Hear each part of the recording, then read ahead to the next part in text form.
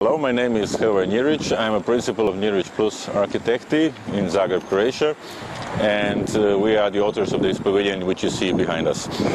We do all sorts of work, mainly in housing and also in education. We do kindergarten, schools, faculties, so it happens to be that we are mostly concerned with these sort of things, significantly less with urban planning.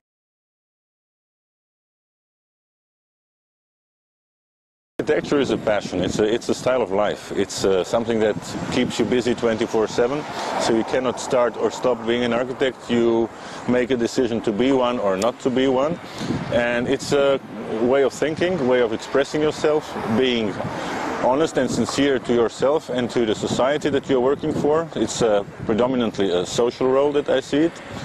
We have a task to fulfill, we have a mission, we have to be critical, we have to provoke. We have to put questions, hoping that there will be some answers. So I see it as a very active role. We just cannot find a couple of